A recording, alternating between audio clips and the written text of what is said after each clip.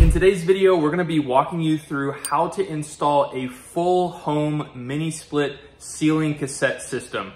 This is a super efficient 21 SEER system for ceiling cassettes, and we're basically replacing our whole ducted system with this system. There's so many advantages to going with a ceiling cassette mini split system. Number one is efficiency. Number two, you have independent controls for each room, which is awesome. We can keep our master bedroom at like 60 degrees in the middle of summer, no problem. We've been using this for about a month now and it works awesome. Number three, you can get federal rebates up to $2,000 when you convert to a heat pump system. So that's another huge advantage. The final advantage is that you don't have to have real estate for ductwork. If you're doing a finished basement, you can suck these up into a 16-inch center joist and you don't have to have ductwork, and it makes this a true breeze. So let's get right into the install and show you how easy this process really was. All right, ladies and gentlemen, so this is what we're working with today. We are going to bring the condenser up here on the roof. That's our goal for the day. So if you haven't seen my ladder crane, it's awesome. I'm about to pull it out, so stay tuned for that. So we have our condenser here. This condenser probably weighs a couple 100 pounds. A really nice unit, basically the same as the one in our garage, but this is a larger unit. And as you can see, it's a 4-zone. So we have 8 separate connections here, and all of these are no loss, pre-charged DIY type of valve. So there's no vacuum needed on this system, which makes it super awesome. So we're gonna put 2 straps around the front and maybe 1 this way. I think 2 this way should be sufficient. And then we're gonna loop them together and pull it straight up. So let's get it strapped up, get our ladder crane set up here, and we'll show you what we got then. All right, so for those of you that haven't seen this, this is my homemade ladder crane. This is a much far superior one than any one you'll find on the market. They have some where you have to plug them into an outlet, which is hard to come by sometimes on certain roofs, especially residential roofs. So this is a M18 powered, so we have a converter that goes from 12 volts to 18 volts, being as this winch runs off of 12 volts. This is a 2,000 pound winch, so far superior or over capacity for what anything that we'll need. And then you have simple controls. So if we want to go down with it, just press that button and it'll retract the cable. And then up is this button here. And that's pretty much it. So I made this all out of 1/4-inch aluminum, and it's really overbuilt, but it works awesome and it saves so much time.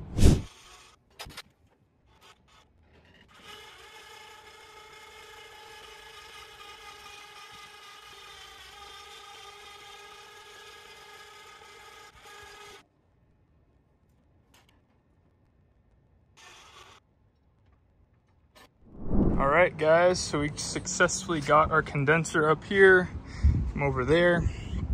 And you'll notice, because of the slanted roof here, this unit is not level by any stretch. Initially, I was gonna put wall brackets right here, but because I don't have quite enough length for that wall bracket, I think what I'm gonna do is build some shims, and I'm just going to secure this with silicone to the roof. And being as it's protected here, it's in a really good location, so it's not gonna get a bunch of snow buildup under this eave.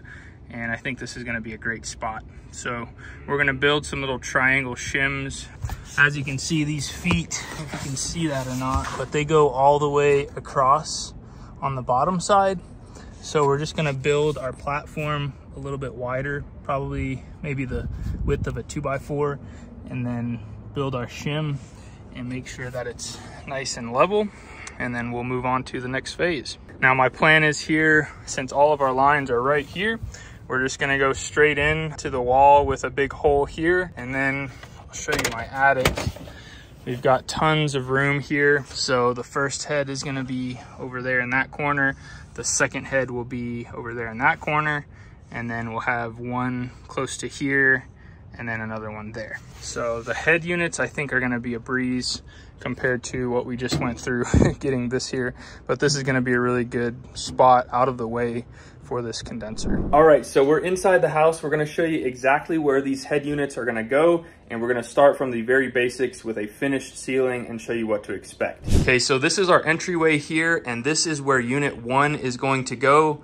And then over here on the other side of this space, we're probably gonna have another unit here, but I'm actually gonna install this one first, and we're gonna test it out and see if it'll efficiently cool this space. We might end up with a 3-zone, which is totally fine. A lot of these systems are compatible with 4 zones, but they only come with 3 heads. And so we might go that route. The 3rd unit, or possibly the 2nd, will go here in the master bedroom. And then the 4th will go in the spare bedroom, which we'll show you. So this is what we're gonna start with, is this head unit here. So what we're gonna do is go ahead and measure. As you can see, the ceiling hole needs to be 16.9 inches width and 51.2 in length. So those are the total rough dimensions. So what I'm gonna do is poke a hole and see how much distance we have left and right, because my trusses run this way, and then we'll make our determination on the exact hole. Then we're gonna clean the insulation out from up there, make our hole, and put this unit in place. So a cool thing about this unit is you can run it without having all of the heads attached. Now, the rule behind that is you wanna have half of what the capacity for the condenser is. So in my instance, it's a 36,000 BTU condenser. We can run 2 9,000 BTU heads and be totally fine. Simultaneously, we can be working on the other heads, but they just want you to have at least half of the capacity worth of head units installed, and then you can run the system. Now, something that's gonna make this job really easy is this guy right here. This is called a stud finder, and basically all it is a rare earth magnet, and you can hold it up on the ceiling or on walls and it'll stick to the screws, tell you where those studs are. So let's show you how this works, and we can dial in exactly where this head unit's gonna go. I just realized that the other part of my house over there is a 24-inch center, but this is actually 16. And the way that I found that out is I can see there's a screw here, and if I go over 16 inches, there's one here. So this is actually perfect. I'm actually really excited about this because this will work perfectly. And just for reference, on a 16-inch on center, you're gonna have about 14-inch spacing in between. So this will fit perfectly right in between the studs. So that being said, we have our perfect opening right here. We're simply gonna center it, mark it out, and then we can vacuum or move aside the insulation up there, and then we can cut our hole. All right, so we have everything measured out. This is our rough sketch. Something that I was kind of struggling with is basically it's 17 inches this way. Make it exactly 17 inches, because when you look at the actual unit here, it's close to 18, I think, 18 and a half. But you don't want your cut edge to be super close to this. You want it in as much as possible. And no matter what, as long as you have stud to hit, you're golden. So just make this 17, and I made this 51 inches wide, and I'm sure that'll be totally fine. So we're gonna clear this off in the attic, cut our hole with dust extraction or vacuum, and then we're gonna go ahead and set the unit in place. All right, so this is our section. As you can see, we just drilled with a long drill bit through the ceiling, so we knew which area to clear out. We swept all of this. We're gonna start sawing from the bottom side, and our saw marks are gonna be on the outside edge of these studs, hopefully, and then we should be good to go. So hopefully we don't make too big of a mess here, but we'll get started and start making our cuts. So as you can see here, when we first started, we were using a jigsaw, and I quickly found that this was just gonna take forever. So I swapped over to a mini Sawzall and just used one hand to vacuum up the debris as I was going along. It still made a little bit of debris, and there was a little bit of dust, but not too bad. And this particular area, there was 2 layers. I guess they just put drywall over this. So it took a while to remove all of this, and especially to clean the edges. But what I did was went through and just cut all the screw heads off with this Sawzall and made a nice clean opening to accept our new head. All right, so everything is cleaned up. Our square is nice and perfect. I'm gonna hold this up there and make sure that it fits good. And then what we're gonna do is drill some holes and then put our lag bolts in. Now, one thing to note as you do this install is on the electrical breaker side, you want about 1 inch between the edge of your hole and the electrical box. On this first one, I made that mistake and the cover actually didn't fit, so I had to move it over to the right an inch. So just keep that in mind when you're hanging the head unit. All right, guys, so we have all of our screws in. Now for my particular application, this was a bit of a hassle because we had 2 layers of sheetrock. So I actually had to put a little shim here because they specify that this needs to be 5/8 from the flush surface in order for the screws for this next piece to go in. So being as I have a lot of heat coming in from the attic, I'm gonna go ahead and permanently install the faceplate. Once we do that, we're gonna take this off and make our electrical connections from the base plate to this, and everything else will be done up in the attic. The lines, we'll do the leak check and everything up in the attic. Now, one thing to note is that these louvers, this will only blow one way. So this is not gonna be blowing that way. So rotate this accordingly how you want the air to blow. Whatever this side is for the vents, that's the way that the air is gonna travel. And obviously it will come down, so it'll be like down and this way, but not back that other way. So the next thing we're gonna do is permanently mount our piece here, and then I'm gonna use a magic eraser to clean this up as much as possible. It's a matte finish, so my fingerprints got all over the ceiling. So this is our finished panel that we're gonna be putting up next. And you'll notice on the back side, we have 2 little clips right here. This will temporarily clip them in place. Once we have it clipped in and we have our hands free, we'll put the actual permanent mounting screws in. So these clips right here will attach to these 2 right here. So we're simply gonna line those up and pop it into place. So both sides locked in, that will stay by itself. We're gonna get the mounting screws and get this permanently mounted. All right, so here's where we're at. So these screws that have the fine threads, they are going to go in this slot and this one, and there's one right here under this panel. It's the same as this one, it just pops down, so you actually have access to your lines or your drain if you ever need to access that in the future. And then this is the only one that goes into plastic, so it has the more coarse threads. That's the only one that looks different than these. Now, over here, we also have, I believe, one right here. That's gonna be one of these machine screws, and I think one on the other side. So this will be nice and flush when that's finished. All right, so I got those in. What we're gonna move on to is our electrical connections here. And I wanted to show you how awesome the magic eraser is. You can see all this junk here. Look how easy it is. Sometimes with these satin finish ceilings, stuff, even with a microfiber rag, just does not wanna come off. But these things are amazing. Look how easy it took that off. I hit my Sawzall on this, so I'm gonna have to touch up a few spots, but no problem. Everything is nice and flush all the way down. So next, let's move on to this part and then we can button this up. Okay, so next what we did is removed this screw here on the left and this one on the right, and this piece will pop off. And then we're going to connect all of these wires to our main control board here. They're color coded, so you can't really mess it up. Okay, so everything is connected here. So this top one here is the one with all of the pins. As you can see right here on the top left, it says 10 core display panel white. So we just kind of coordinate all of these with this. So if you look at the very top one, it's an air deflector louver white 5 core. That is this one right here. And then the one right below it is this guy, white 4 core. And the last one is this guy, which is red, and that's a 5 core, and it's right below that long one, which is right here. So nothing connects to this one with all those pins. So the next thing we're gonna do is install our electrical wiring that comes with this kit.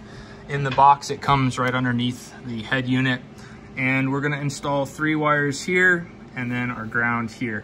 Now, something to note is that this is much, much easier than trying to knock one of these knockouts out while it's up. I actually broke this breaker trying to hit this knockout to get it to pop out. It actually broke the tab on the backside, but when you put this cover back over, it kind of holds the breaker in place to make sure that it doesn't move, so it's totally fine. But I would definitely use these instead of trying to knock it out. So we're gonna punch a 7/8 hole here. That's the size we need for a 1/2 inch knockout for whatever reason. So we'll go up in the attic, drill that out, and we'll show you how to make this connection here. It's very straightforward. You just line the numbers up, 3 to 3, 2 to 2, 1 to 1, and green to ground. All right, so we're up here in the attic. We just got this drilled. As you can see, this is a 1-inch hole, I believe. The only 1/2-inch one is on the side, and I can't access it. You could also just go where there's no knockout. Either way, this also comes with this adapter for that reason. So once we take this off, this plate will go over the top of that hole to make up for any of that there, and then we'll put the nut on the back side. All right, so this head unit is completely done. Once this is powered up, we'll then suck this in. So our next unit is gonna go right here. As you can see, I've put in the pilot bit. I actually hit a stud right here. So I think it's gonna be perfect in this bay right here. Now we did several different approaches with this. This one we cut from the attic, and we just had Terry here holding the vacuum. This aspect of it was a lot less messy because we were able to just suck up the debris. But as you can see, this was lath and plaster. So what they do is they use little cedar planks, and then they put a compound over that. And so I had to just pull this off little bit by bit, and it took a while, but it still was not too messy. It wasn't too bad. And we ended up with a cleaner box right out of the gate, and we didn't have to cut as much. Now here on unit number 3, this was definitely the easiest because this section was a 24-inch center. So we just cut our square 17 by 51. And then as soon as we were done cutting this out, we just literally removed this box as one piece and just brought it outside. Then it was as simple as framing in our new 16-inch center box, and then we were able to accept the new head unit with that new framing. All right, so we're up in the attic here, and we have unit number 1. This is the master bedroom unit, and unit 2. So we're getting the line sets unspooled. All of the electrical for both of these are connected, and we're just routing them up and attaching them to the trusses here just to make sure they're not just hanging out on the floor. Next, we're going to unspool our lines and show you how easy those are to connect. And simultaneously, we're doing the PVC, and we'll show you on this one how we have it laid out. In the install guide, it says each of these has a pump, so we have to go up no more than 20 inches. That way when it pumps this water out, it doesn't have any possibility of coming back into the unit. So as you can see, we have the P-trap there, and then we're gonna route that straight. And then our next unit will go up, loop into the main drain, and that's gonna go down through this old chimney down into our condensate pump. So we're getting this first one done, and next we're gonna get our line set connected, and this head will be completely finished. All right guys, so we have our hole cut. This is a 3-inch hole. We have our quick connect lines there, and we're just gonna get our wiring hooked up. So we have our 2 liquid tight ArmorFlex or MC cable that's rated for exterior. So number A is gonna go to the living room, B is gonna go to the master. And then once we have these 2 heads hooked up, we can power on the system and simultaneously get the rest of them hooked up. Pretty self-explanatory. A will have 1, 2, and 3, so we'll just match that with the wiring. And as you can see, all of the wiring here is labeled. I don't know if you can see that, but number 1 is red, 3 is black, and 2 is white. And then of course, green to ground. So we're gonna get those all attached and buttoned up, and I'm gonna have Terry do that while I am finishing up the line set on that second unit there. So I just want to show you on one of these how easy the DIY line set really is. So we just threaded this one on. I'm going to go ahead and thread on our blue line here, and these can only go on one way, so you can't really mess it up, which is another advantage. And they specifically say don't take these off until you're immediately ready to install them, because you don't want anything getting on these O-rings and possibly causing a leak. We're just gonna line this up here. Make sure the threads do not cross thread, that they start easily. Get them started until you feel a little bit of resistance, and then stop. And you're gonna use your adjustable after this. So you're gonna hold on to this fitting, either one of these, preferably the closer one, and then you'll just start threading these on here. Now these don't have to be crazy tight. I recommend just doing this by feel because a lot of people aren't going to have an adjustable torque wrench. So you basically go until it touches the next fitting over, and then you're just going to snug it after that. That's it. Now let's do the same thing over here. Just gonna snug this one up. Perfect. All right, so that one is done. All right, so all of our lines, at least these two lines, are open right now. We can totally run the system with just these open. So the last step after connecting the lines, the DIY line set, is we're going to completely open up these two king valves, and we're gonna open up each valve that the pre-charged lines are connected to. So for us, these 4, and then when we get the other 2 heads connected, we'll open these 4. And then we can run those. All right, ladies and gentlemen, our system is running, pulling tons of heat out. All of these suction lines are just super cold. So we're gonna spray everything down. In the instructions, it says to spray them down as soon as you make the connections and then once you start it, but I'm just doing this after it's started. So I'm using this micro gas leak detector. It's really thick.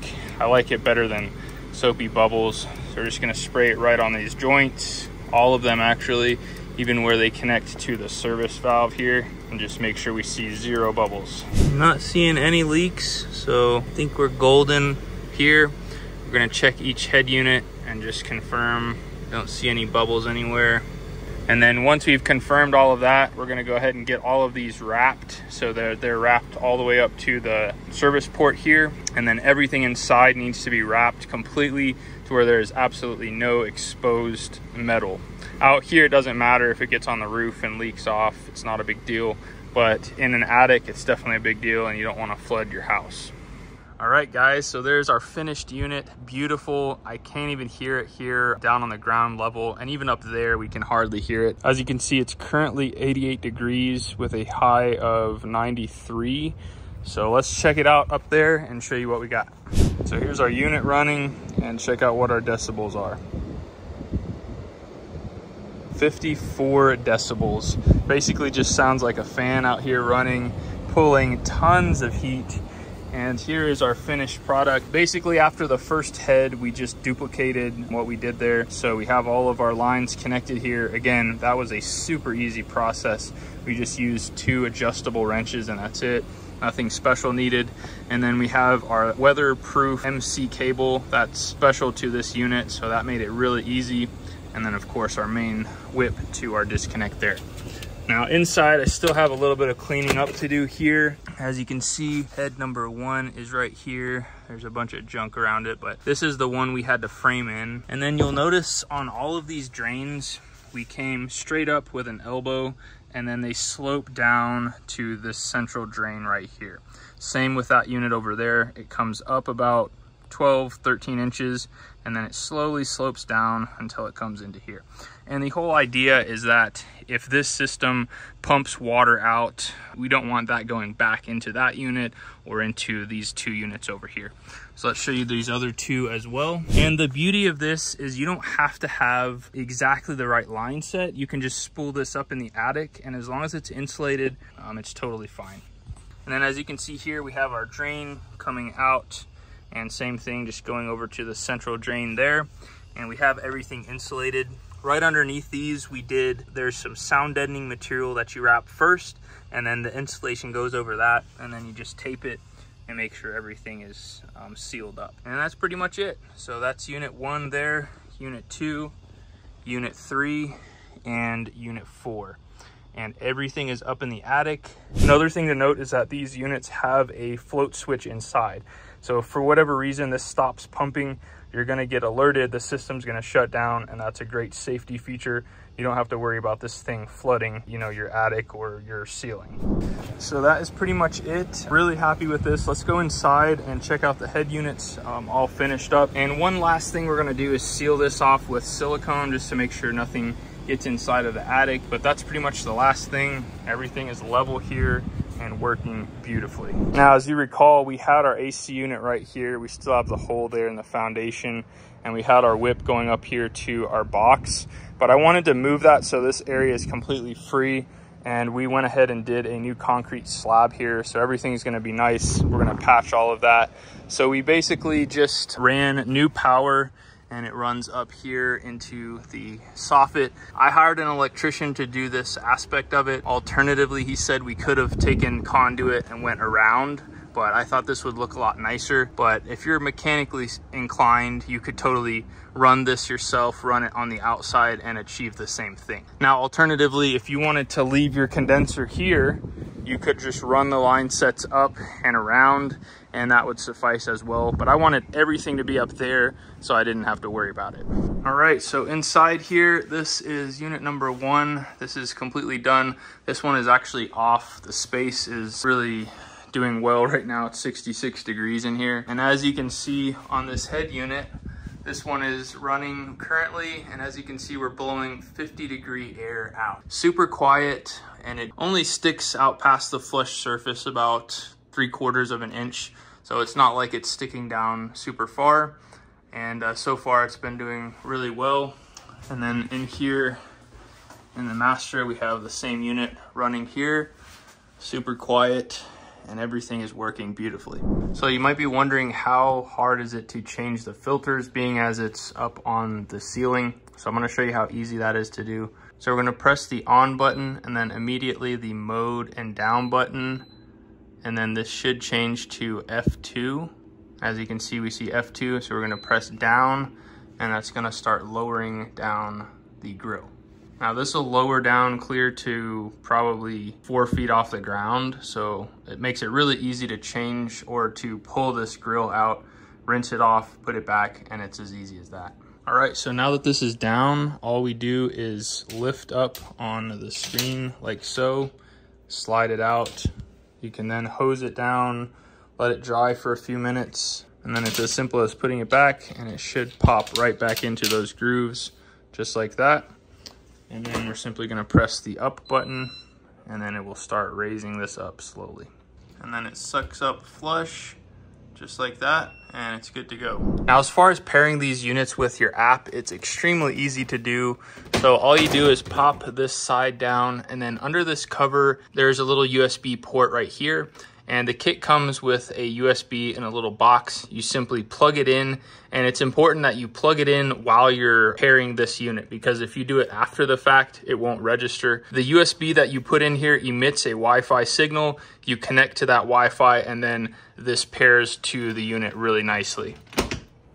Now, as you notice here in the app, as soon as we pull it up, we have our garage, living room, master bedroom, kitchen, and spare. So we have all of these head units. Everything in my home is run by Mr. Cool, which I absolutely love, and it's all adjustable by my phone. So you notice that the kitchen and spare are both off. Now that's the beauty of this system, is depending on where you're at in the home, those head units will actually cool spaces around them. But if you really want to get a certain space cooled or heated, you can go ahead and bump it on. Or you could just leave it on all the time and have it at that set temperature. That's totally fine as well. Our home generally stays pretty cool. We have it insulated really well. And so these 2 units are off here. Now, one thing to note is that sometimes you'll notice that the Mr. Cool or a lot of mini splits will actually say it's warmer than it actually is. So it's actually 68 in the home, but the thing says it's 72 or something like that. So you'll notice if, say, we click the living room and we click the little gear icon here and click device preferences, we can actually calibrate that to make up for that offset. So we could bump this up by a few degrees so that the Mr. Cool will think it's actually cooler than it actually is in its brain. So it'll match what the temperature actually is. So that's a cool feature that we have on the Mr. Cool. We can power it on and off with our smartphone. One other thing to note is that a lot of mini splits, if you leave it on cool mode, you'll notice that when it hits the desired temperature, the compressor will stop sending refrigerant to that coil, and you'll get kind of a musty smell for about 30 seconds or so, and then it should clear up. Now, one thing I've found that can resolve this and avoid it, and I'm gonna do a separate dedicated video for this, is if you leave it in dry mode. A lot of people don't realize this, but dry mode is still in air conditioning, and it will always emit cold air. It won't cycle on and off. It'll just emit less cool of air when the temperature is met. So I always leave everything in dry mode. You notice that all of these are set to dry and not cool, except for our garage. And that's for that reason, is that it will just stay in cooling and you won't have that musty smell. So keep that in mind if you're doing a system like this or any mini split really. Now you'll notice here at the bottom, you can also set a schedule if you want things to turn on and off at certain times. You can set a schedule for each head, which is really cool. So those are just some of the many features that are in the Mr. Cool app. The interface is really easy to use and I highly recommend everything about this system. I absolutely love it and I'm really excited. Now, I'm not gonna lie, cutting holes in the ceiling was a bit messy. It was a little bit labor intensive, but if you're like other DIYers, you have time at your disposal. And the beauty about this, as we discussed, is that you can run a couple of heads, and while the system is running and cooling your home, you can then work on the other heads, which is a huge advantage. So I was able to work in a conditioned space while working on the last two heads, and that made it a lot easier. Overall, this was a very simple project. There wasn't any specialty tools required. We just had a saw for cutting in the holes. We had to frame in a little bit, so an impact gun, 2 adjustables to connect the line sets, screwdriver to make the electrical connection. So it was really easy, and I think any DIYer can totally tackle this project and have an awesome system that is reliable, that's easy to use, and that's gonna keep your house comfortable. As always, you can find this product at hvacdirect.com and make sure to use this discount code right here to get 3% off of your order. Now, if you're interested in seeing a full solar mini split that runs off of the sun when the sun is out and automatically transfers over to a standard 110 outlet when the sun goes down or when it gets dark, check out this video right here. I'm sure you'll be really intrigued by the air spool solar mini split. Until next time, you guys be safe.